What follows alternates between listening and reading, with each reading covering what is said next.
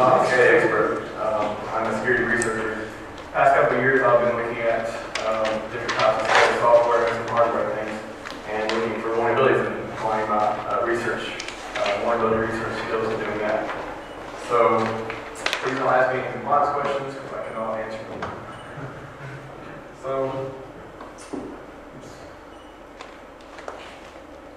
SCADA stands for supervisory control and data acquisition. There's a lot of different terms to describe different components of some keywords referred to as industrial control systems, ICS, and distributed control systems, DCS. And then you have the HMI operator control panels, and they control different devices in the field, PLCs, RTUs, things like that. So the bulk of the presentation is focused on the HMI, hacking the operator stations. And once you get into the operator stations, they control the field devices. So that is a big target for attackers. Hacking the software because they run Windows usually, or Linux, some of them, but usually it's Windows XP or something simple. And the control stations are also used to do browse the internet and other things, I'm sure, in different places. So I'll show you a traditional setup for SCADA topology. And maybe my laptop to stop skipping slides, that would be awesome. So here's just a setup. You have the control system LAN. You have the other parts of the network. And it's kind of separated from it's ICTP server, historian, and different parts from the corporate LAN. But you can see it's say the HMI workstations are connected to the internet. Once you own them with something, some kind of ActiveX exploit, any kind of client-side, very popular these days, mainly because servers are kind of running out of room. Exploit servers and clients are where a lot of the juicy stuff is, all the vulnerabilities. So you see they're on the same control system LAN. HMI computer is on. You have access to this storage machine, database server, acquisition, all the engineering workstations, things like that. And then they go out and control the field devices. You have control of the RTU, PLC, things like that. So that's just kind of overview. And as newer products compete to make SCADA system intuitive and modern, you can see the number of attack vectors rise. About 6 months to a year ago, I was looking at my iPhone at the App Store, and I just decided to type in the word SCADA just to see if anyone had come up with anything that would be really interesting to look at with control systems. So I typed it in, and I found this application called SCADA Mobile. And you can see here, it's kind of like a program to control. I think this is actually controlling a PLC and different aspects of what's going on remotely at the control system. So for, what is it? $299 for the light version and $74.99 for the full version. As things get more modernized, and you can see control system operators be able to control things remotely through their iPhone. What if the iPhone gets stolen? It's pretty interesting on that. So I want to go into what I found to be wrong in at least a lot of the SCADA systems in regards to software wise. You know there's bad programming practices, things like that. But here's some of the things I found in all that SCADA stuff. Security has been built or implemented as an add-on instead of being built around the product from the ground up. Back in the 20, 30 years ago, they were building these programs to work with the civil protocols. Just the key is to make things work and work reliably. So security, back then, not everything was networked, and security wasn't a real concern because you had that physical access, or you had to be an engineer to figure out how to communicate with these things. Nowadays, they're all over the internet. Not all of them, but a lot of them are, as you can see, be able to control over the internet. And here's a couple examples of some things I found. Articles providing new versions, and there's OPC tunnelers from Magicon, now with encryption and data encryption. And you see Indusoft will roll out some great new security features in IWS 7. They're just adding these things on instead of looking at the secure architecture and building things where they're looking for attacks.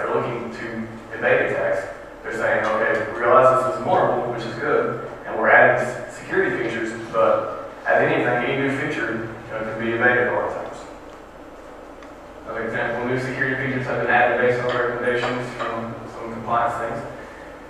And for clear SCADA, which is pretty popular management software. Automation, maybe you may know that thing.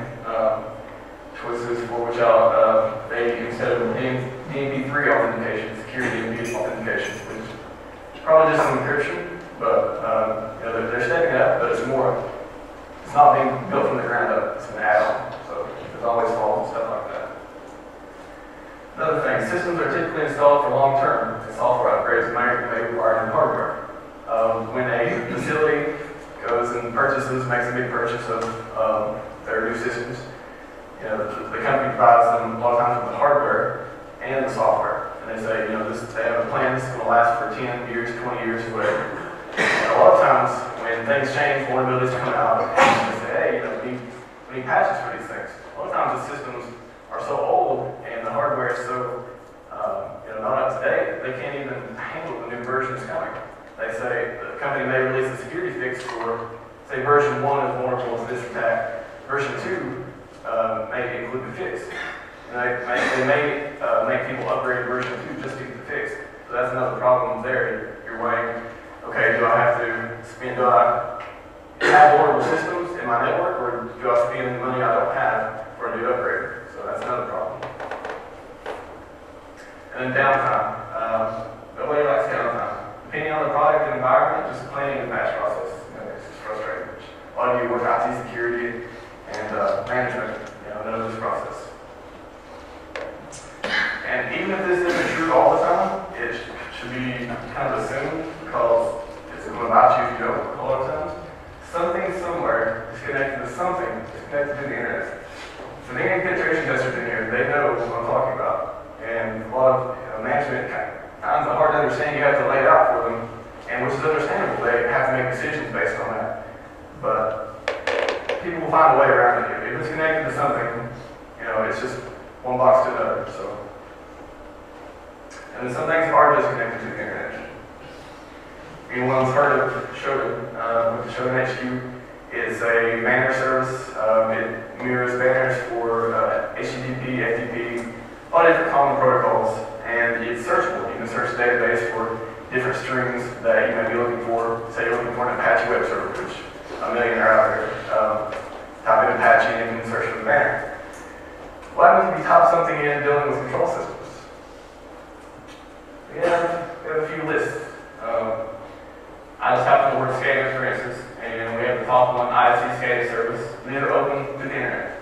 I think I made this search, or about 8 months ago I made this search. So some of them may be disconnected from the internet now. But see, you know, SCADA service in here, web SCADA, SciTech SCADA is another popular one, in-house web SCADA, different SCADA web portals for accessing critical systems, and they're shown on the internet and searchable.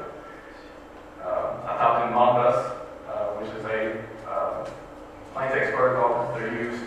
Has been evolved to work through Ethernet, but it was they use RS-332s to it's a serial connection. So they use this. I typed in Modbus. Here's a new list: Modbus bridges by SCADA automations, and I typed in RTU, remote terminal unit, which is a field device. A lot of times can be used in variations with have PLC features and also for other features. So you find out Allen Bradley, RTU 560, and all these accessible from attackers or anyone else looking from the internet. And I read this quote. I subscribed to a SCADA second mailing list, and I read this quote a few months ago. What really has to be done is better security around these systems and better security policies. The lack of patching does not matter. And I have a problem with that. You know, from a security researcher perspective, it's harder. I mean, when you're doing pen testing, there's something in the way you can get around it. But if there's something in the way and you need to get around it, if there's something already there you can exploit, it's a lot easier. And it's pretty much saying that it doesn't matter what kind of code they're running. It doesn't matter how vulnerable the application is. As long as you put enough firewalls and IDS in the way, it's not going to matter. I disagree. So, that is my view. And then I'll show some examples of some auditing I've been doing with software. And this one is no authentication, you've got problems. And anyone in here does reverse engineering or worked with audit pro before, you have to assume above this graph that there's no authentication to get here. But basically what it is a jump table. And the way the software works, the protocol, you send it a command. You send it in the form of a number or something. When I figure out the protocol, and then I'll give what commands to send it. And you send it a command, and based on the command, it goes down to the table and executes the block. So on this one, I'll show you in a second the code that deals with this too. But this one, you send it, say 5, and it executes that block. 6, that block, 7, that block. And there's no authentication, and the numbers are functions of the program running. So here is part of the proof of concept I came up with it. It was a server sitting on a computer, which was some SCADA software.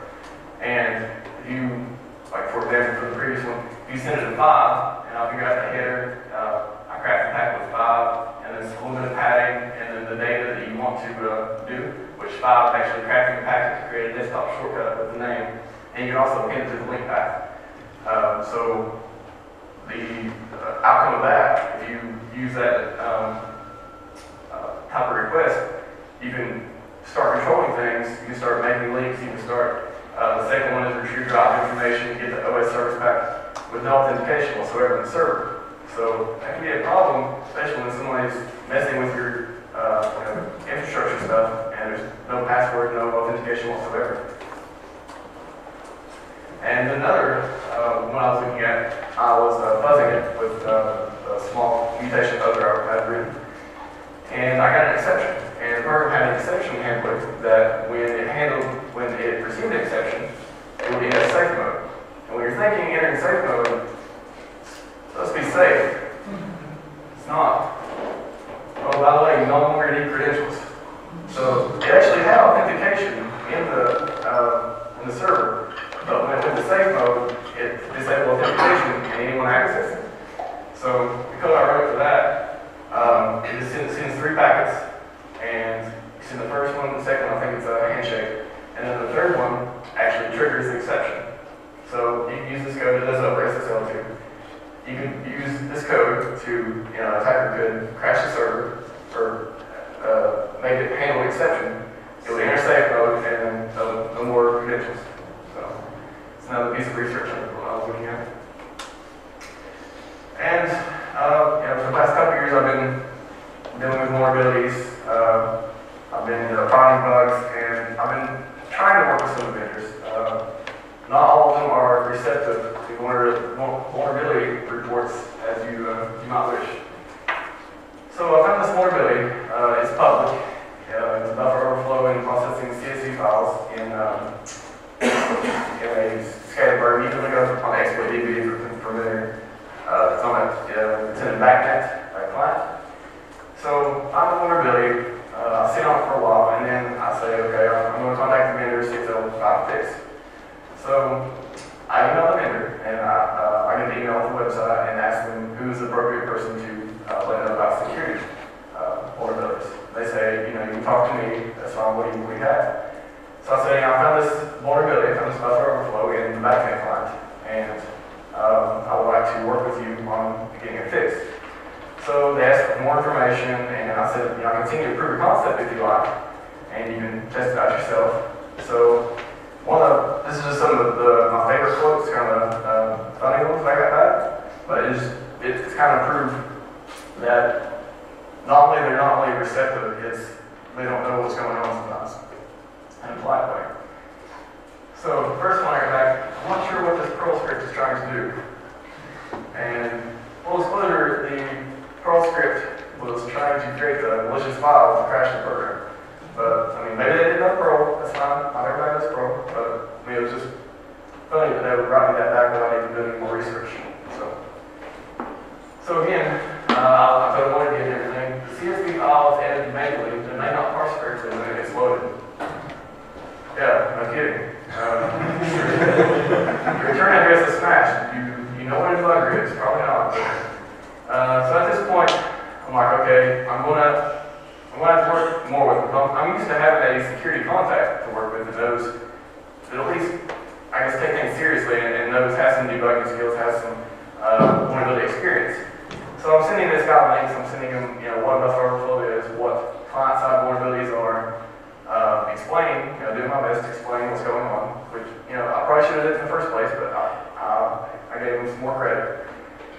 So my next response was something like, from what I can see, there's no security vulnerability in our product. If the CSV file is invalid, then the application will not run correctly. I never get tired of reading that. I really don't. It's so I'm sitting there thinking, what can I do to help him? What else can I say? So I start looking things up. I'm sending some more links. I'm going to send some more information. I'm going to reiterate my point that this is a security vulnerability, nicest way possible, and I'm interested in getting this fixed. I can send you.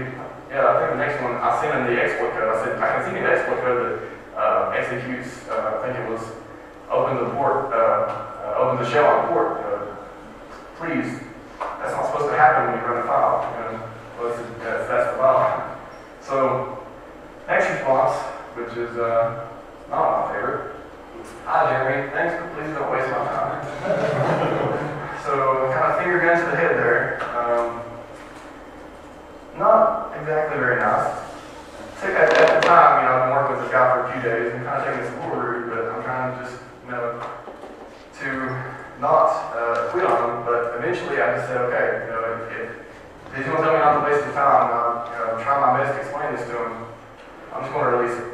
So I write an email, nicest way I can, saying, if you don't think it's a security vulnerability after everything I've talked to you about, I'm just going to release it. Maybe they'll get some more support from people who actually use your product and let you know, try to change your mind. So I send the email, nicest way possible, I get this back. That sounds like a threat, Jeremy. Are you expecting me to pay you something? So I think I sent an email something like, I don't even know why you would say that. I mentioned nothing about you paying me. I'm literally spending my time. I spent like a week working with you on this. But I'm releasing it, whatever. So I released the vulnerability about a week later. I told them I gave them a week if they wanted to change their mind. I gave them a week's time, and if they did, then I was just going to let the public know about it. So I released it, and I think two or 3 days later, there was a patch, which was good. I think ISC server was on pretty bad about it, and maybe some of their clients called out, but I tried. So in the end, it was not what they hoped for, but we got a patch out of it, so it was good.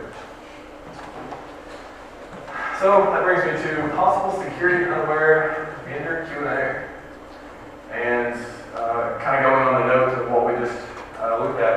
Here's some things you may encounter if you ever try to work with a vendor yourself, and I don't recommend it. I found several security vulnerabilities in your products. Information time passes. What are your plans regarding the patch? What's going on? It's been 2 months, still haven't heard back. What's going on? They may say, product A is accessible from the internet, so it's not vulnerable to attacks. Okay. Disagree. So what if someone owns a workstation on the same subnet with an IA exploit? How vulnerable do you consider it now? It's literally that simple. And there's your typical black hat. Like everyone's favorite picture of the as long as you don't open untrusted files from product AG, then the exploits can't harm your system. Not sure who wrote that. I didn't, but do you really want to risk the organization's security by trusting that someone won't open a file that can be found on the web, email, or dropped in a trusted location? This is real stuff. My side vulnerabilities are more popular than ever, and that first statement is completely wrong. And that guy will open any file you send him, I promise. He was on the phone 5 minutes ago. I don't know what's right. Product ABC uses a complex proprietary protocol to which its documentation is only circulated internally. I think few of us have heard this one before. So, One is to stop someone from using a packet sniffer and a disassembler to analyze the protocol, figure out how it works, and spend some time researching an expert, which is what I do in my free time pretty much. So those are the things. Maybe you'll get this someday, hopefully not, and you can come back with answers. And who doesn't want 6 monitors? I do. That is an awesome picture.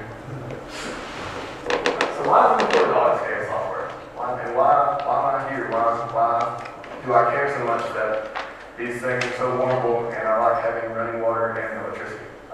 Who knows? SCADA, I'll mention one slide of SCADA. I apologize to those who have been bled out the ears with it. One slide. SCADA used a Siemens WinCC hard-coded database for credentials vulnerability, along with some the Windows ones, but this one particularly affects WinCC. This is one of the most popular software packages for SCADA for HMI operators. How many other vendors do this? I mean, now it's one of the most popular vendors and one of the most popular software packages. WinCC did this. I mean, how many other people do this? We need to know. It's critical. Which brings me to a buddy of mine, Kevin Finisher, which has the most awesome program in the world. They love it, and sunglasses are cool too. But here's a quote I like from him: "If you outlaw SCADA exploits, only outlaws will have SCADA exploits." So I think it's very true. Kevin said that in 2008, after he released a SCADA vulnerability information, he found a buffer overflow in the OCDB server, which is like a database server that a lot of people use for a lot of different software suites. But he released the paper, if you're interested too, all the details about it. And SciTech actually told him that I don't know if they want to release a patch or something like that, but I remember reading the paper that they said because it wasn't accessible from the internet normally. Said something like there was supposed to be a firewall in place, so you weren't supposed to be able to access the port to own the server. Acts like it wasn't a vulnerability, which drove me nuts, and him too. I mean, it's probably them to release that, but you can figure out more if you're interested on the paper link. So, I just want to say too, if you find vulnerabilities in SCADA products, SCS3 has been really good. I've worked with them the past year or so, working with vendors and getting stuff patched. And they seem to actually care. They're actually a very good organization. I know there may be a local CERT in Switzerland and other countries as well, but ISC CERT is the one that deals with, they work for the DHS in the US, and they deal with a lot of SCADA vulnerabilities. So they're really good to work with if you ever find something in the area. So I want to go into some modbus fuzzing. I'm going to show a script that I use, just a simple mutation fuzzer. That I used, actually found something not extremely valuable, but it was interesting. So if you know Python, read this a little bit, but there's 2 parts: the modbus protocol, the simple version 1 or version 2, the MBAP, which is the first part of the request, and the transaction ID, protocol, ID, length, and unit number. And the length is very important. Always pay attention to lengths because they're fun to work with. And then you have the function ID, which is 3. I think 3 is read or write, one of those. It doesn't really matter. But byte count, which is the count of the data after that. And then you have 2 bytes of data, of course. And what the script does is just, first of all, puts them both together, and then it picks, the fuzzing goes more down there, but this is more just to look at the protocol. But it does a mutation, just picks random places, what I had in my version at least, to fuzz, and ended up fuzzing the length, and found something in a server package.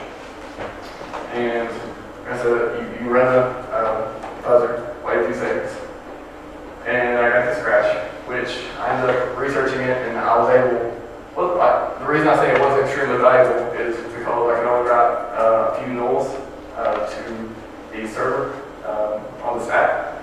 So at this point, I must have seen a big length, and it tried to write off of the allocated stack. So it tried to, the instruction, you go back to 40832C, and you look at the instruction, it's something like a move, data from here to there, and it was trying to reference memory at 3600, which it was allowed to, so it gave the route crash. So, also, I was looking at, if you were looking earlier, the Magicron OBC tunneler. I was looking at this probably maybe the first or second time I actually mentioned the name because the vulnerabilities I found before weren't exactly public, but a lot of them becoming public now through SCS3, so I can talk about it a little bit more. But this is the tunneler protocol, which I haven't done any documentation on, so pretty much reversed it. I used Wireshark for most of it. I didn't use either that much, but still says reversing. So I actually got a good look at the protocol. And the connection starts out with a connection handshake. You have the header, the signature, 1, 2, 3, 4, length, count, message ID. Then you have the body where the packet data is in Unicode. And then you have the trailer, which whoever wrote this I thought was pretty cool. I've never seen DEAD as the trailer, which is cool, like it's dead. So that's pretty cool. And 1, 2, 3, 4 starting out is also interesting. But that's the connection handshake that goes from the client to server. And then you have the session handshake, which is the server to client, and it actually asks the question, do you really care? So whoever wrote this is this is one of the funnest ones to discover. It's pretty cool. So send that message, asks if you really care. And it also has a message ID, as you can see. And excuse me. Continue, the client sends back to the server X, or I think that's actually the session, X, Y. I don't know if that was get together or what, but reminds me of like a talk with your girlfriend or something. So that's the next part. And then the session handshake complete. The client sends it back to the server and they exchange some more data, but underneath the packet body, you see the user, computer, name, IP address, everything like that. So, if you're ever looking at Magicron OBC, here is the basic specs of the packets exchanged. I also was fuzzing this one and came up with a crash.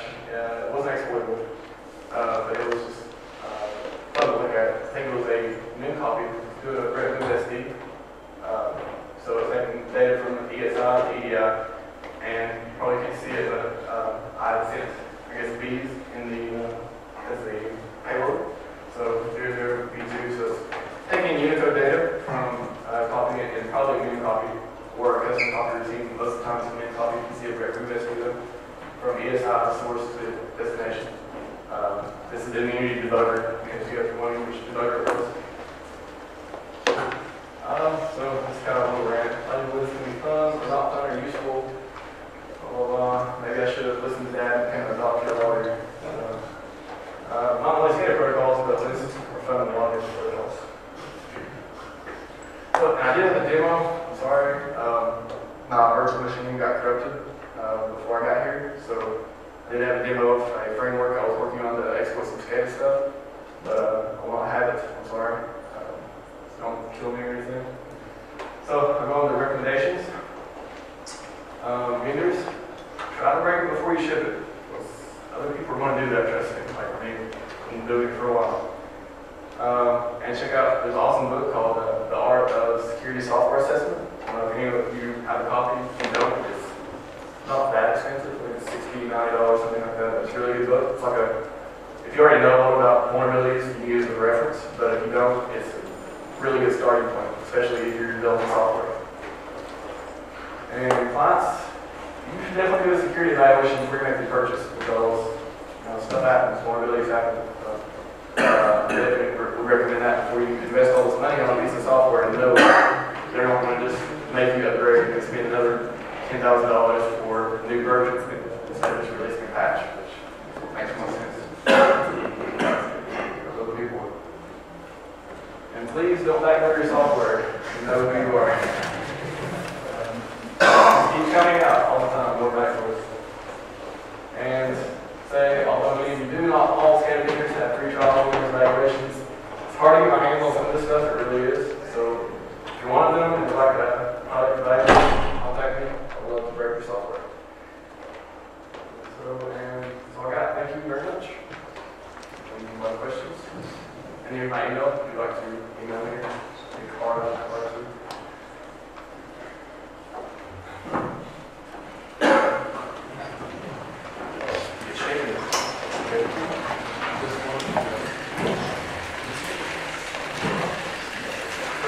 Why are the managers so vulnerable?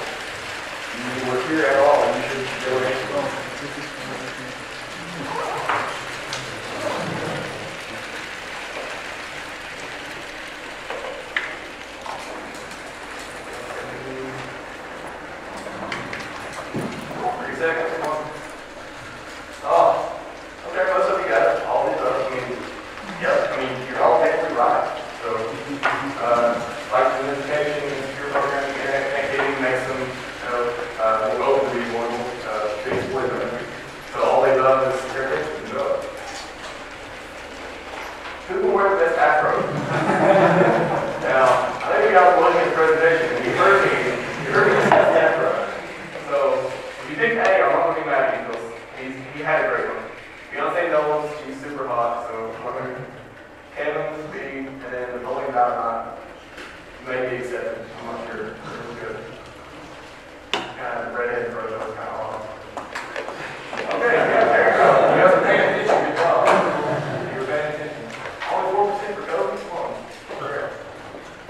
Why is auditing SCADA software important? You guys can read, but I feel like reading the questions for some reason. D may be accepted as well, but A, B, C, or D?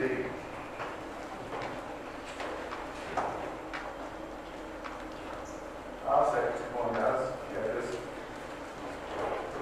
Oh, A and D, okay. Yeah, feel like a boss. Somebody likes to feel like a boss in here. There you go, at least one.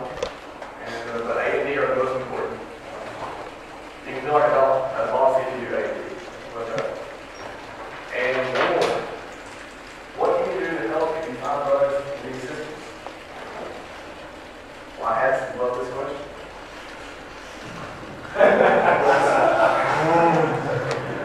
So, see, this is, I don't know if this is the easiest one, but you should be able to get this, I think.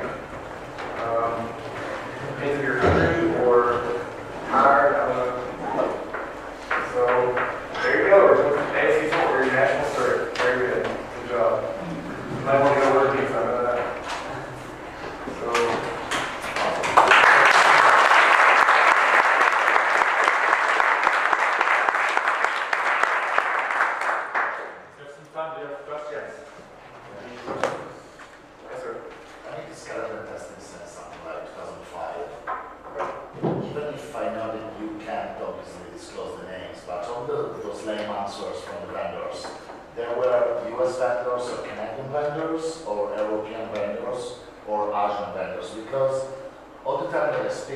especially in Europe, the feedback, I mean, it's okay, they love to speak and to share and support, even before they use vendors.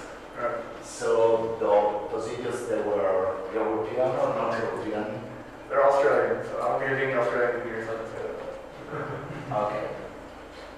But yeah, that's what your question was, yeah, it's an Australian company. Okay, Called thanks. SCADA. Yes, sir. How did you manage to test these machines? I mean, they're most of the time productive, and if you do fuzzing and stuff like that, they sometimes crash or do have some side effects. Well, I didn't use any real-time systems. I kind of have a lab set up, I have different videos, different images and stuff. And then like some of it you can actually get off the internet, or if you find enough ATP pubs that have the stuff, you can get it there too. I do have a couple hardware things. I haven't looked a lot at the hardware side. I do have like a PLC at the house and stuff. But mainly just looked at software, like 90% of it. But yeah, I'm on the lab that I use for testing and stuff. Yes, sir. What's your impression? Is the mindset of the vendors already starting to change, or are they still in a state of denial and security unawareness? I think they're hurt. Stuxnet wasn't very good for any of them, especially Siemens. I think that, yeah, I think they're starting to get it more or less now.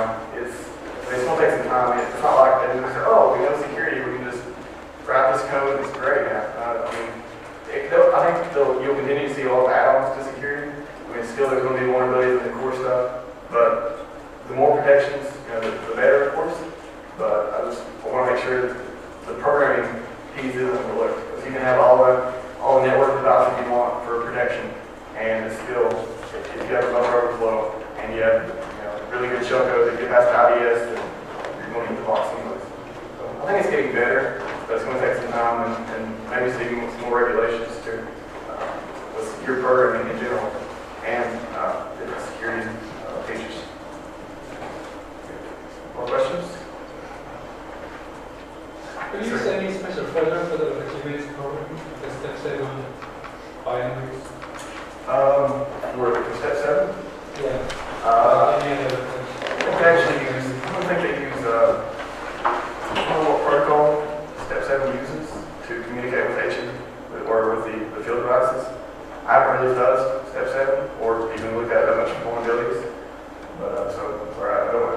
experience on that.